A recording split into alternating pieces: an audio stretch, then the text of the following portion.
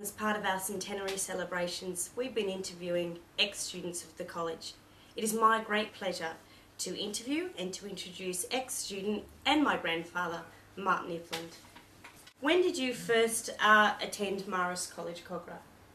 1937, and Brother Aidan was the head teacher at that time, the headmaster rather, and we were interviewed in the old monastery, and I was taken with all the photos of the school footballers and cricketers and athletes that was there, and at that particular time we got half a day's holiday because in that year the 500th student had joined the school. They were a pleasant time that I had all the time I was at school. Do you remember your first day? Or the first few days? Yes, we started in 4th class in those days, and Brother Paul was the teacher, and there was 90 I think in the class.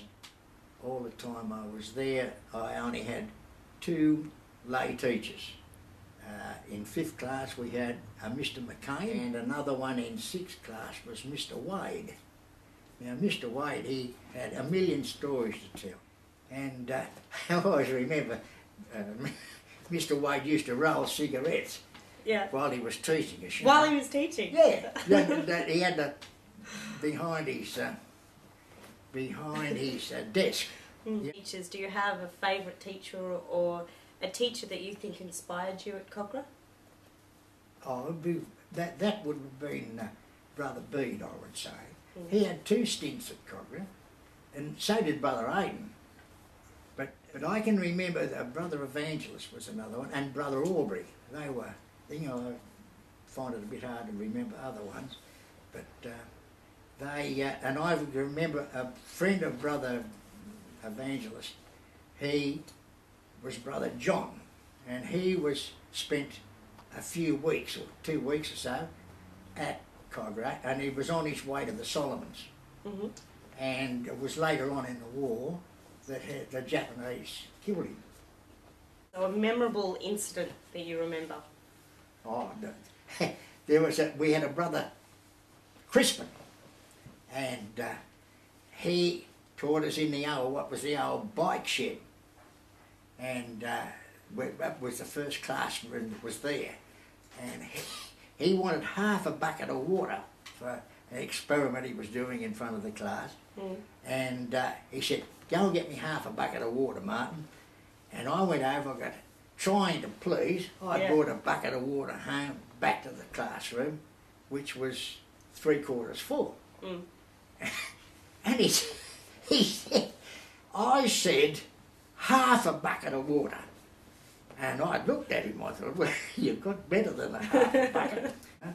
But he threw the other half at me, and at that time I was a bit active, and I could see the water coming, and I ducked down, and went straight over my head out onto the plate. And there was Brother Gilders. He was a great bloke, Brother Gilders. And he used to train us in the football. And we used to go down to the park there near the stormwater channel. And it had just been filled in by the council. It was a tip, and there was pieces of tin sticking out and all that. And us forwards would run down and come back, and then he'd take the backs down and run them back. And then when the second time you did it, we'd run out of puffs, see, and he would pull the cane out of the leg of his pants, and he'd flick you on the backside as you ran off, and didn't you go forward? Yeah, it was like a jockey with a battery on a horse, How about the students you went to school with? Any particular characters from your year that you look back on fondly? One of them was Rossi Flynn, and he was great with horses. And they had the milk run up the top of our street in Mimosa Street. And another one was Johnny Saunders, that's the older brother of Warren. And I can remember there when Mrs. Saunders was having June, John's sister, he used to take young Warren to school. And now I'm talking about second class, you know. Yeah. And Johnny was a great pianist. And after we'd have the concerts, there would be a piano on the veranda of the top classes, and Johnny would play the piano, and he played all by ear. So you spoke earlier that you played football for the school? Yeah, in the B grade, I was in the B grade. Mm-hmm. And we had a very, very good seven-star team. I believe their line was never crossed in the competition. I was a reserve because I weighed in the 7-6. But I only ever got one game, but gee, they were good. But our B grade team that I played in, and we played Marcellin College out at Coogee Oval, and we got beaten 77-0. And our A grade team on the same day by the same team was beaten 66-0. Wow. And you know, we don't talk about that much. Yeah. And any other school activities you were involved in besides football? Oh, I Extra. used to be in the relay running Mm-hmm. in the metropolitan things over at North Sydney. But the big athlete in those days was Jim Bailey, and he was the state's champion broad jumper. And when we was trying out for the running, one of my personal achievements was that I beat Jim in the running. I was in the pink team, scooter class, you know. And we had Gus Britton was the captain of that thing, and Gus was a real character. And then there was Brother Barnabas we had, and if you had a bit of a disagreement with one of your classmates or other classes, he would put down a mat. He'd settle it there, and he'd be the referee.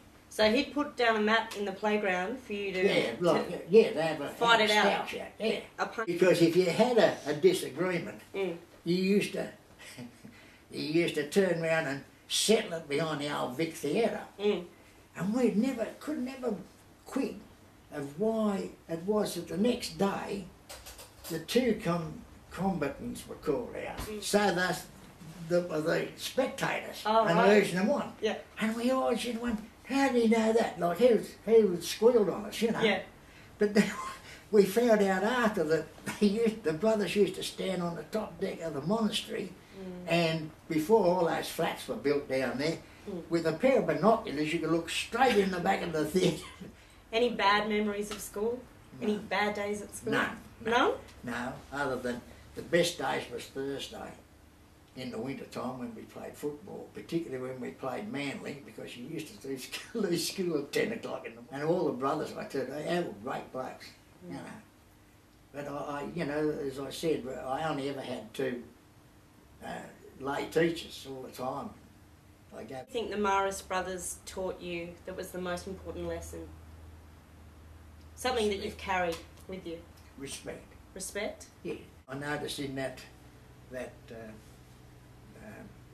magazine that you gave me about the boys that had fallen in the war, the last one on that was Ronald Derrin. Yeah, I went to school with Ronald. Yeah. He was a nice kid. He was killed on his 18th birthday. Yeah. So after school, you left school, then what did you do? I was a butcher. You were a butcher? Yeah. And whereabouts? In Rockdale. Served my apprenticeship in Rockdale, in Frederick Street. And was married in Rockdale Church. And there was a lot of good boys there. I can remember the last of the Gilbert boys. Why are you all locked up? That had played at the school. You know, they were a bit older than me. Yep. Yeah. But Herb Gilbert was hooker for St George, and then he went to play for Balmain. But he was in the army with my uncle, and yeah. Well, thanks very much for sharing your stories. Good. My pleasure, love. Yeah. It's been great.